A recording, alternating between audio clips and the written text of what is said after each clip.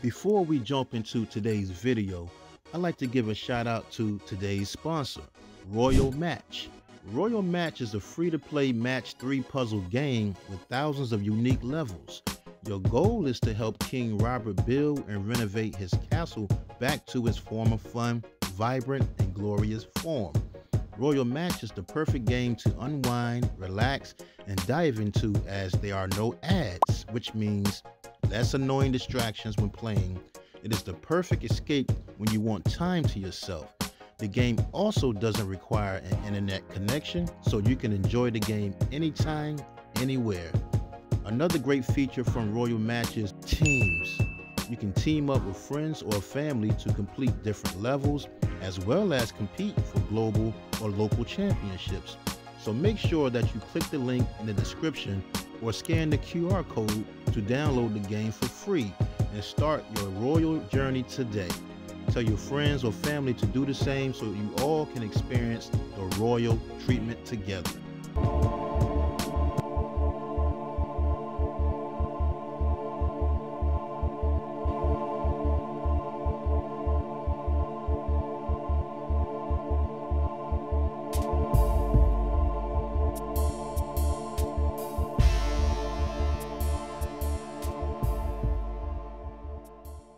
You know, way before TLC put out their hit song called No Scrubs, and Destiny's Child put out their hit song called Bills, Bills, Bills, there was a song back in the 80s that told men they weren't getting no romance without finance.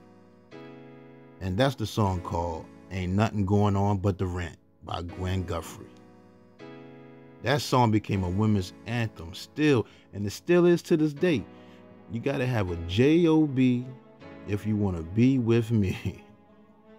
Gwen Guthrie doesn't get the flowers she deserves as a singer. She was a powerhouse singer too. And she can do the slow ballads too. She's definitely underrated and overlooked. Because see, when disco had faded out, house music started to emerge, and she was at the forefront of that. Her fan base was the club community. Luther Vandross said she was a genius and her writing was an inspiration to us all. Her humor and personality were also prolific as her undeniable singing ability. So let's get into her story, right? Now, Gwen Guthrie was born on July 9th, 1950 in Newark, New Jersey. She was the firstborn of 2 kids from her parents. Now, growing up at an early age, she started singing in the church. Her church was the New Hope Baptist Church.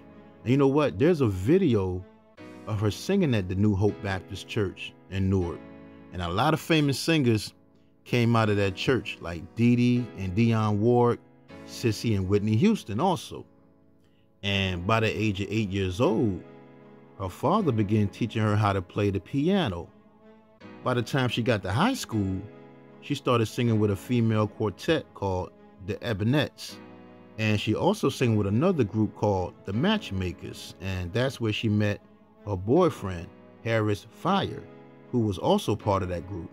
After graduating high school, she attended Newark State College. And once she graduated there, she started teaching first grade at an elementary school in New York. But her passion was still singing.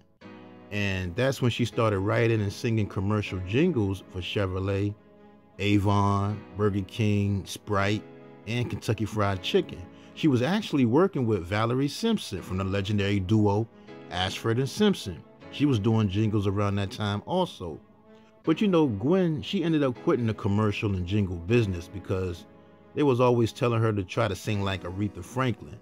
And she said she wanted to sound like herself. You know, she said doing commercial jingles is good and bad. Financially, it's good, but you lose your imagination. Later, you'll find it's all you can do. But she said now she got her imagination back and she don't want to lose it again. So after that, that's when her and her boyfriend, Harris Fire, ended up joining the band called East Coast. And guess who else was a part of that group at the time, East Coast, y'all? Larry Blackman from the group Cameo. And they did release an album in 1973. But, Gwen and her boyfriend, they wanted to do more songwriting for the band East Coast. And they ended up leaving the East Coast group after having some issues with one of the other songwriters in the group. And that's when they hooked up with the Commodores manager named Benny Ashburn, who thought their songs was good. And he decided to help them land their songs to some other artists. But then in 1974, Gwen got the chance to sing background for the Queen of Soul, Aretha Franklin, on her single called I'm in Love, which hit #1 on Billboard's R&B chart for 2 weeks and also hit number 19 on the Billboard Hot 100. Cissy Houston was also singing background on that song with her. And Cissy Houston was the one that got Gwen to come sing for Aretha after one of the other background singers was sick that day. And Cissy Houston is from New Jersey also, and she knew all the up-and-coming singers from Jersey at that time. But, Aretha Franklin's version of that song, I'm in Love, is the best one in my opinion, because that song was actually written by Bobby Womack, and he wrote it for Wilson Pickett in 1967. And then Bobby recorded his version the following year. They say Bobby Womack wrote it as a response to all the criticism he got after he ended up marrying Sam Cooke's wife, Barbara Cooke, after Sam was murdered just 3 months before. And something else? That song, I'm in Love, also played in the movie Sprung, 1997 movie called Sprung, starring Tisha Campbell. But anyway, after that, Gwen and her boyfriend Horace ended up signing a publishing deal. And they ended up writing like 9 songs for the group Sister Sledge on their 1975 debut album titled Circle of Love. That same year, they wrote the song called Supernatural Thing for the R&B singer Ben E. King, which ended up hitting #1 on the US Billboard Hot Soul Singles and hit #5 on the Billboard Hot 100 charts. And they also wrote his other song called Do It in the Name of Love, which hit #4 on the US R&B charts and #60 on the Billboard chart. Then they wrote a song called This Time I'll Be Sweeter. They wrote that for Martha Reeves, which was later covered by Linda Lewis and Angela Bofield. I love Angela Bofield's version of that song. That was a beautiful song right there. And with all the work that Gwen was putting in, she was offered a deal. She ended up getting a solo record deal with CBS Columbia Records. And she said she didn't want to be a solo artist at first because of the pressure of being out in the front. She played the background, like to do the background singing and songwriting. But when she got that solo deal, she wrote and produced the whole album herself. But then disagreements between her and the label led to the cancellation of her album's release. She said what happened was she didn't think the label was ready for a female producer because they brought in all these male big-time producers to remix the album, and then they tried to charge her for it. But after that, 1978, she appeared in the Wiz movie as one of the singers in the choirs, and she wrote the song called God Don't Like Ugly for Roberta Flack, featuring Donny Hathaway, and she went on tour with Roberta Flack too. She also sang background on Stephanie Mills' #1 hit song called Never Knew Love Like This Before. Wow, I ain't know that. I just love that song by Stephanie Mills. Because Stephanie Mills, she won a Grammy that year too for that song, for Best R&B Song. No, she won 2 Grammys, Best R&B Song and Best Female R&B Vocal Performance. But that's Gwen singing background on that song, y'all. After that, she ended up going to Jamaica. Gwen had went to Jamaica to work with reggae artist Peter Tosh. She was singing background on his albums. She sung on Bush Doctor, Mystic Man, and Wanted Dead or Alive. She sang lead vocals on a duet song with Peter Tosh called Nothing But Love, which hit #43 on Billboard's Hot Soul Singles chart. And she also hooked up with reggae artist Sly and Robbie and did a lot of singing with them for their debut album, which led her to getting her own record deal with Island Records. And in 1982, she released her self-titled debut album on Island Records, which hit number 28 on Billboard's R&B albums chart.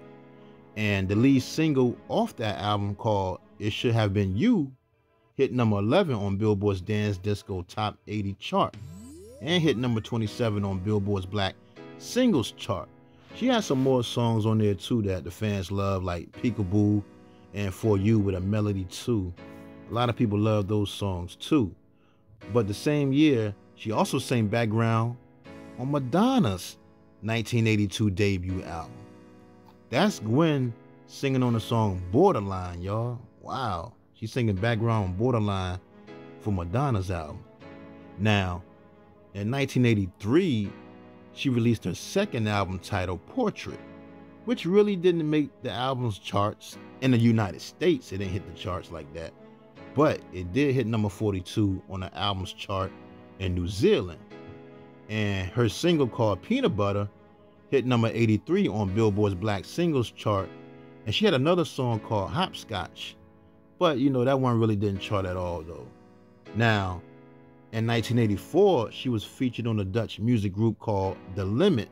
They had a single called Say Yeah, which hit number 17 on the UK singles chart and number 7 on the Billboard's Hot Dance Disco chart. That same year, she released a single called Love in Moderation, which hit number 10 on the Billboard's Bubbling Under 100 singles chart and number 17 on Billboard's Hot Black Singles chart. In 1985, she released her third album titled Just For You, which hit number 55 on Billboard's R&B albums chart, and the title song hit number 53 on Billboard's Hot Black Singles chart. That same year, she released an EP called Padlock, which hit number 47 on Billboard's R&B albums chart. The song Padlock hit number 2. That hit number 2 on Billboard Bubbling Under 100 singles chart. But right after that, she ended up leaving Island Records, and she signed with Polydor Records. And 1986, she released that fourth album called Good to Go Lover, which hit number 20 on Billboard's R&B charts and number 42 in the UK albums chart. Now, this album, she released this single called Ain't Nothing Going On But the Rent. That's when she really made a name for herself, because that song became the biggest hit of her career. It hit number 1 on both the US Billboard Dance Music Club Play Singles chart and number 1 on Hot Black Singles chart, and it hit number 42 on the pop chart. It also hit number 1 in New Zealand and Zimbabwe. That was the jam right there. You gotta have a J-O-B if you want to be with me. No romance without finance. And for her to have a number 1 hit in 1986 was great, because the competition was like heavy. The competition was crazy then. Whitney Houston, 1986, Whitney had How Will I Know out. That hit number 1. Prince had the song Kiss. Cameo had Word Up. Janet Jackson had out Nasty. What Have You Done For Me Lately? And the list goes on. But Gwen had her number 1 hit though. Ain't Nothing Going On But the Rent. It was a great song, man. 1999, Foxy Brown, she did a cover of that song featuring Maya called J.O.B. And that album though, she also had some other songs on that album that hit the charts, like They Long to Be Close to You and Outside in the Rain. That album also had production and featured the R&B group Surface. Surface was my group. Y'all know Surface. Now, in 1987, she released a compilation album titled Ticket to Ride on the 4th and Broadway record label. That same year, she was featured on reggae singer Boris Gardner's song called Friends and Lovers.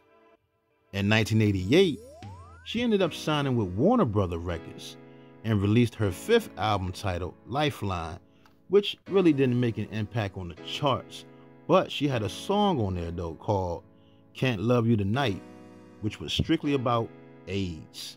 Because at the time, AIDS diagnosis in the US had reached over 47,000, and the proceeds to that song she put out was donated to the AIDS Coalition.